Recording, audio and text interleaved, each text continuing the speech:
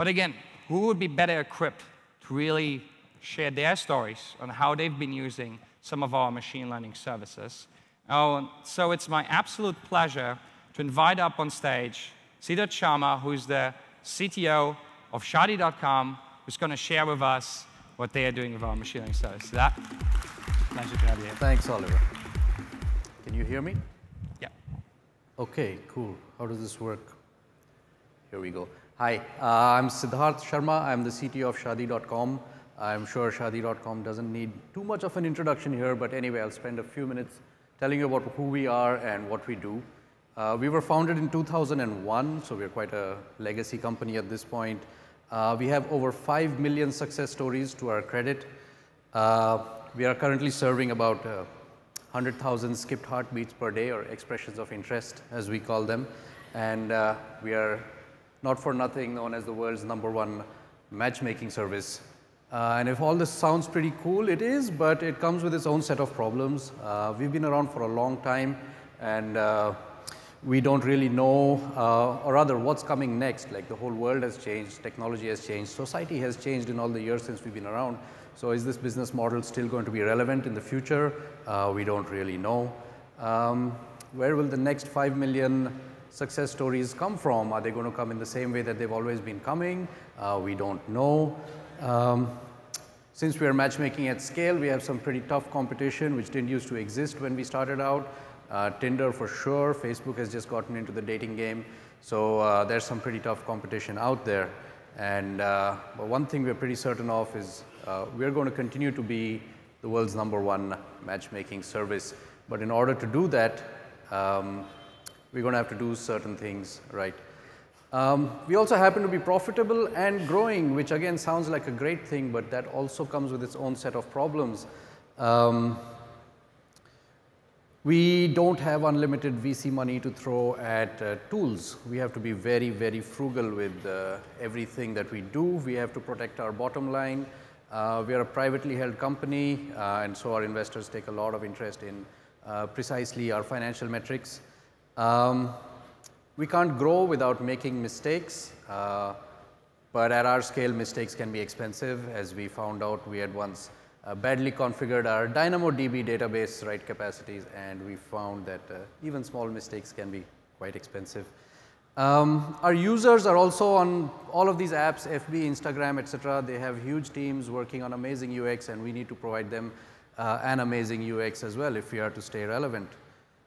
And growth is wonderful, but only if your systems can keep up with it. And we run a fairly large mix of human and machine effort to keep ourselves relevant and to keep our users engaged and to drive their partner searches.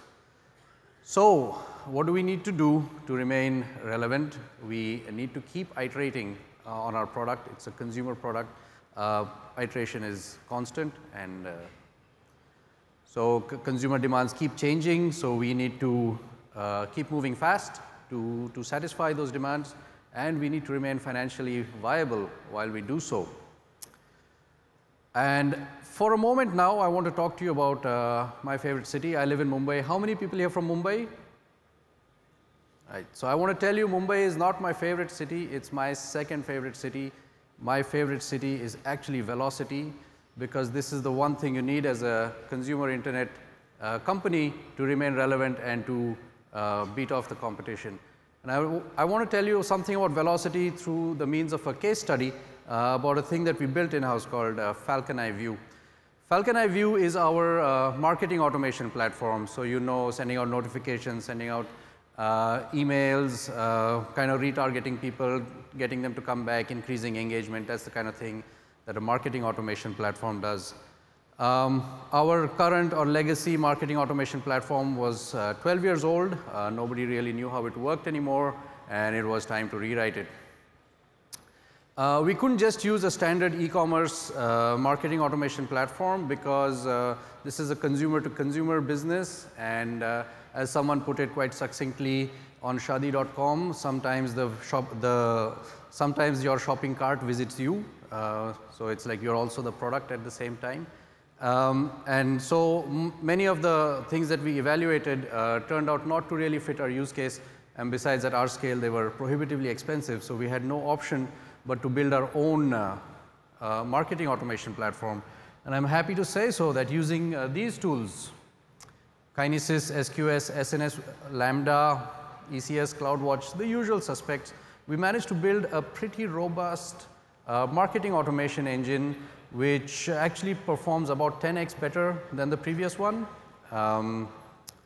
And when we looked at how much it cost us, we were like really pleasantly surprised. Like right now, about 30% of our campaigns are migrated onto this new marketing automation tool, and we pay the princely sum of $350 for Kinesis and Lambda fees.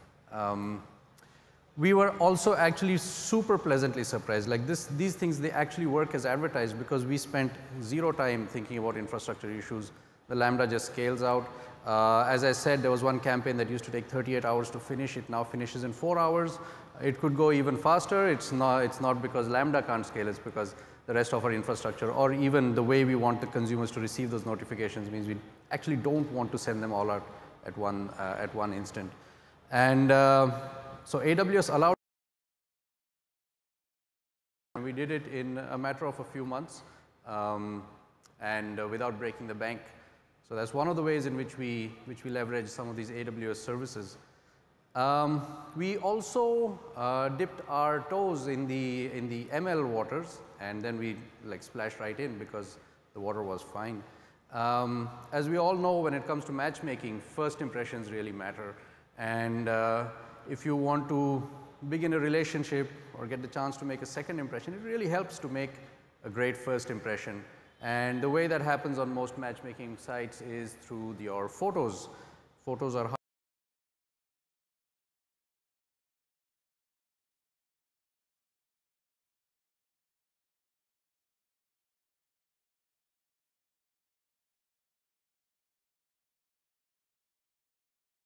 nobody wants to spend time waiting for their own photos to be curated and moderated. And this was a problem for us because let's say if you want the hypothetical case of two people looking for love and looking to get married, when you upload your photos, we actually had an army of people moderating photos and cropping them to fit the various sizes, because people don't always upload photos with their face in the center, or they'll upload a long shot, and you need to, there's some intelligence involved there to present our customers in the best possible light. And or sometimes someone's very proud of what they've done in the gym and they want to put up a photo like this. So that doesn't always work for all our customers. So we kind of moderate photos that are a bit too edgy for our more traditional customers. And even if everything is fine, you still need to spend effort in actually cropping the photos, resizing them, and so on and so forth. So earlier we were, पहले हम बहुत परेशान थे, फिर हमने AWS recognition अपनाया. I remember I was doing some computer vision back in 2014, and all of this seemed like science fiction at the time. It's like the amount of effort you had to put in to get even basic computer vision was prohibitively expensive and really, really difficult to do. But now it's actually available to anyone with an internet connection and a credit card. So that's pretty amazing. So this is how we use AWS. So the machine learning algorithms of recognition. So the first thing we need to do is moderate the content. Now, admittedly, this is just a picture of Virat Kohli at work on any given day. But again, as I said, it perhaps not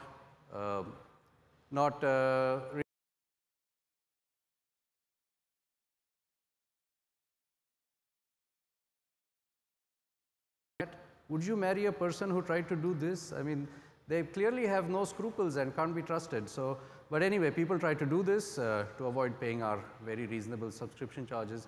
We need to moderate these. So I can neither confirm nor deny that Ms. Rai has been a Shaadi.com customer, but I can confirm that several hundreds of people have attempted to upload her photo instead of their own. So we kind of need to make sure that people are telling the truth about themselves and not pretending to be someone that they aren't, and that's another way in which we use ML.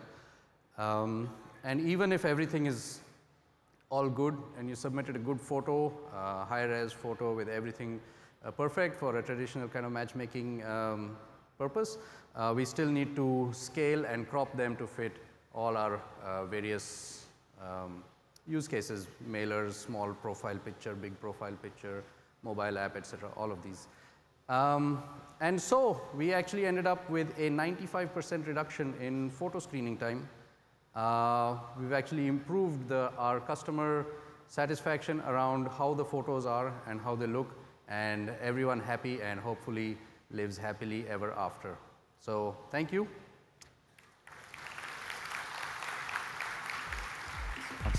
Thank you.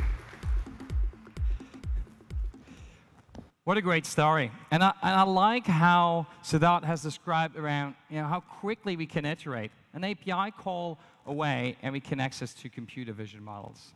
But I figured, let's spend